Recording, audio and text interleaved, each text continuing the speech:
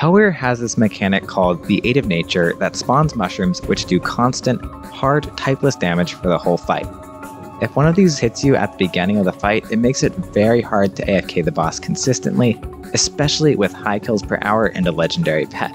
But DreadTML challenged me to do just that.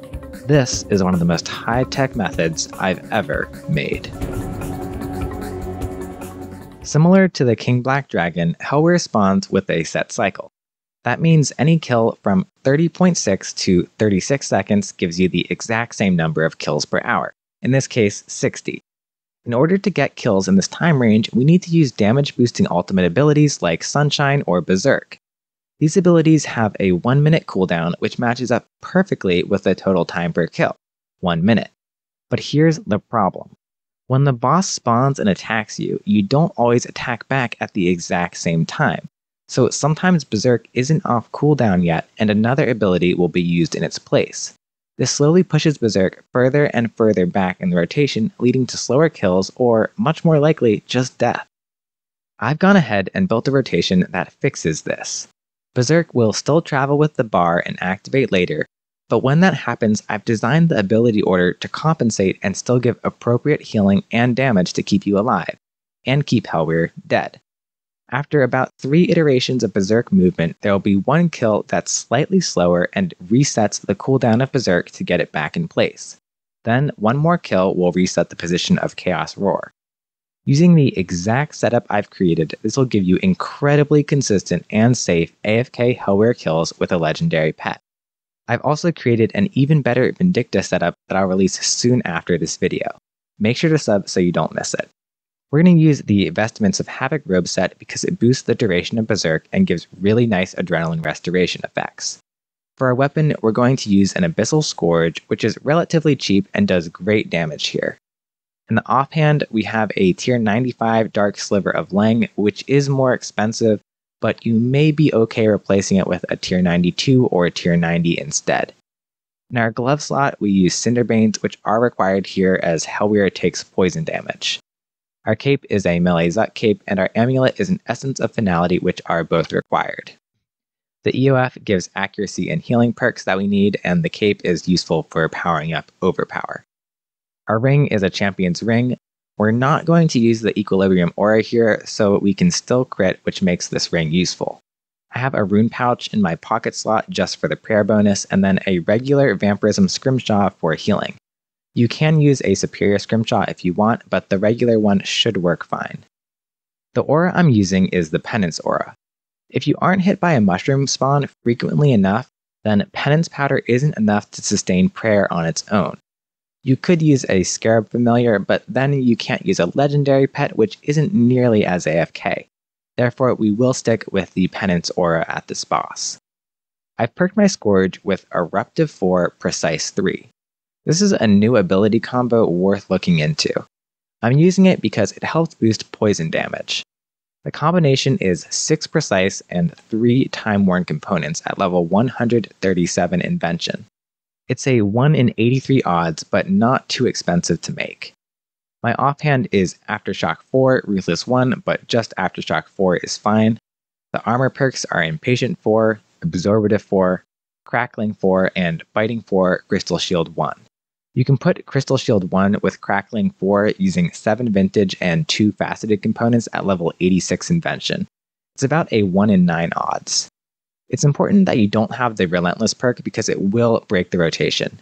We will use the exact same perks and gear except for the gloves for the Vindicta guide I'm making next. In my inventory, I have potion reservoirs and Elder Overload salves. Then I have a deathwarden nexus with necromancy runes inside it.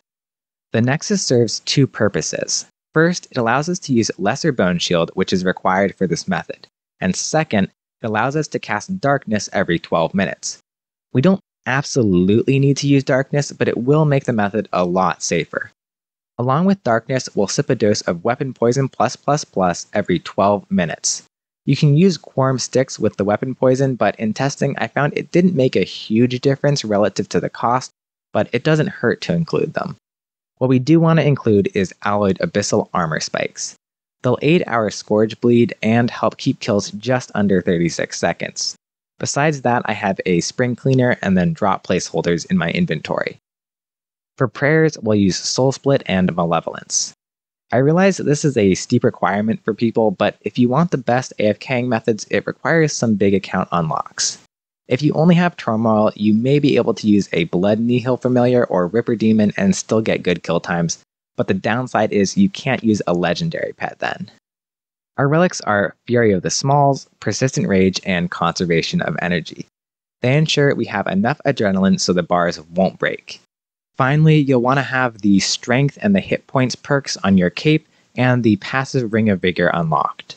I'll also list all of the gear in the description for you, so don't worry if you miss something or you want to watch it again, it'll be down there just listed out for you. The next step is setting up at the boss. We'll start in War's Retreat, just load your preset, refresh prayer, and get to full adrenaline. Teleport to Helwyr and create an instance on fastest speed. If a monster attacks you outside and your auto-retaliate goes off on it, just kill it and then reset again in War's Retreat. Once you're inside the instance, stand on exactly this spot right here. It will help mitigate the amount of mushroom damage you take. Every now and then, when the bar enters one of its reset cycles, you may move out of the spot to attack a wolf. If you notice this happens, just click back on the spot. You can also turn off run energy so your character moves a little bit less when this occurs.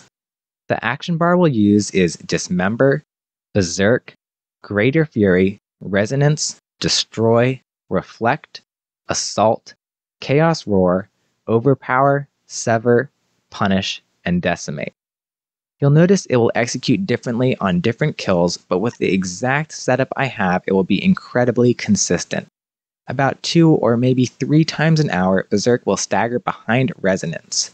When this happens, the bar is going to reset within a few kills, but it does put you at an elevated risk if you get back-to-back mushroom spawns or have a longer than usual reset kill. This is the one situation where you may die with this setup, so if you notice it happening, just keep an eye on your screen until Berserk is used right after Dismember again, at which point you should be all set to completely AFK. That's all for the melee method. Just make sure you refresh Poison and Darkness every 12 minutes. I realize it has some steep requirements and a lot of you still love Necroscape. For that reason, I'm going to quickly go through the Necromancy AFK loadout too. I won't talk through all the gear, but I'll put a list in the description for you. The Necromancy method is slightly lower kills per hour, but it's very accessible for people who don't have a ton of cash. We'll wear a combination of tier 90 Death Dealer and Deathwarden gear. Tier 80 should work, but I don't actually have tier 80 to test with, so I'm just going with 90 for all the testing I did. For perks, I have Absorbative 4, Crystal Shield 4, Enhanced Devoted 4, and Devoted 4, which is overkill, but it does make this absurdly safe. The rest of the setup can copy the melee one, and then we'll use the action bar Conjure Undead Army, Conjure Ghost, Death Skulls, Resonance, Conjure Skeleton, Soul Sap, Sacrifice, Reflect, Spectral Scythe, Bloat, and Volley of Souls. My exact setup gets about 43 kills per hour, which isn't that great, but if you put in some DPS perks and get tier 95 weapons, you can easily get this up to 50 plus kills per hour. Personally, I find the melee setup a lot more fun to use.